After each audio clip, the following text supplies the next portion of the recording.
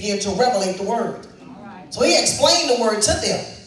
It's not like he just was parable all of the time, but he was parable around those who really didn't want it. And so I may say something today around here, you be like, now what in the world is she talking about? All I can tell you is become a believer today. Become a believer today. Because the mistress of kingdom has been given to us. And God don't want us broke and disgusted. Now you can stay broke and disgusted, this kingdom talk right here. Or you can stand to your feet and declare that today is the last day that I'm going to be broke. I just broke some of the kingdom. And some of you broke people just missed it. I said, let me touch your neighbor and say, we about to go somewhere. So one man just got a shovel. So they go to the place in which they're going to build their house.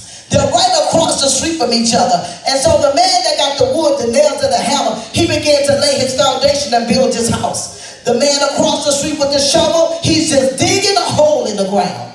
I'm going to say this again. The man that got the hammer, the nails, guess what he did? He started building his house. He laid his foundation. He started building his house. The man across the street, all he did was dig a ditch.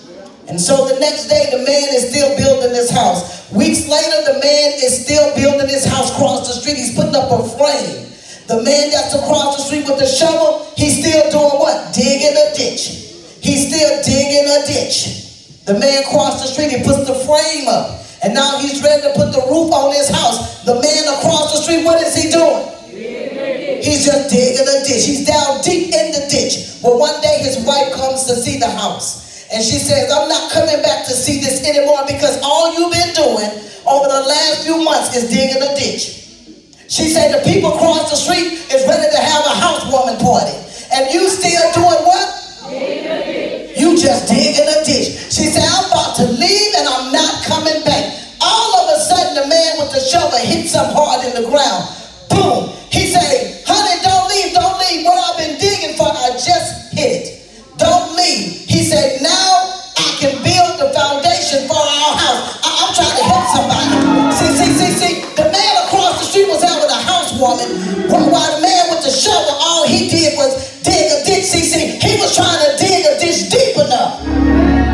See, some of us are shallow people, but God says time to dig a ditch deep enough. And so he dug that ditch so deep that he put his foundation, his footing of his house on. That he didn't care about what they was doing across the street. See, don't worry about the church, what they're doing down the street. Because God said you can't build my church on no conferences, on no prayer practices. I'm going to help out the God. Somebody don't mess with me today. Don't touch me today. Listen. So listen. On the first night that the man with the shovel gets an opportunity to stay in his new house he built, a storm broke out. The wife all upset crying. Baby, do you hear the wind, the rain? The storm is beating up against the house. She goes to the window and the wind had blown the neighbor's house down. So she comes and wakes her husband up again. He's so tired and she said, baby, you got to get up. Our neighbor's house is being destroyed. He ain't never moved. He was sleeping peacefully.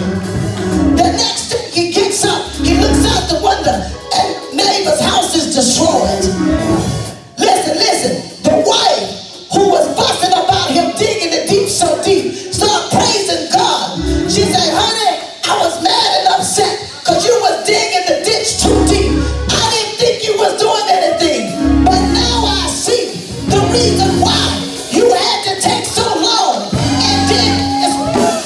She said, because if it had not been for the foundation and the footing, we wouldn't have no house right now.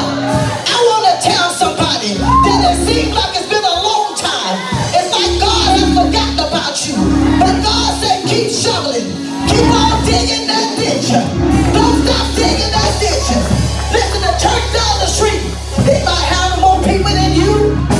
But God said that doesn't mean that they build on solid foundation. Let me come here, let me help you out because I'm almost finished. Let me get y'all to run over here right fast with me to Matthew 16. Peter declares that Jesus is the Messiah. When Jesus came to the region of Caesarea Philippi, he asked his disciples, who do people say the Son of Man is? They replied, some say John the Baptist, others say Elijah, and still others Jeremiah, one of the prophets. But what about you, he asked. Who do you say I am? In other words, he said, what the community is saying about me don't matter. I want to know what you are saying about me. Who do you say I am? Simon Peter answered, you are the Messiah. He said, you are the Messiah, the Son of the living God.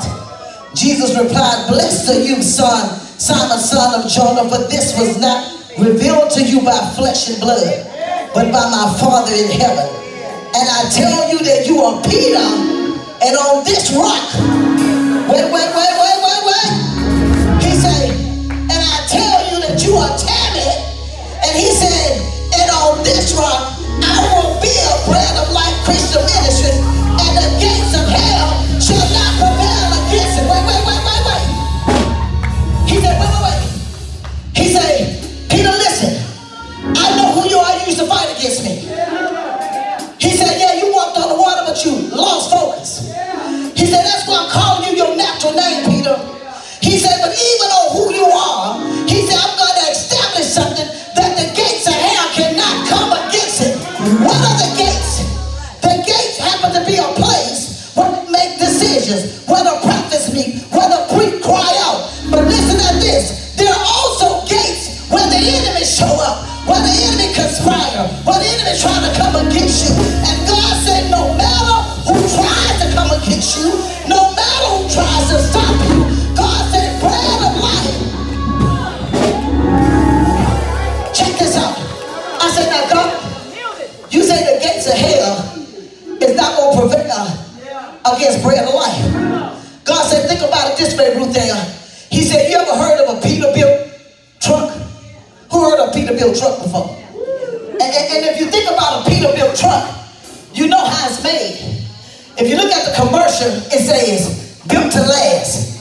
It's got the chrome on it. You know, it's real pretty, real nice, real strong, real innovative technology. And listen, if you see the commercial, they always have that stone in it. You knock it down and it says, built to last. And God said the reason why the gates of hell, and this is for the body of Christ,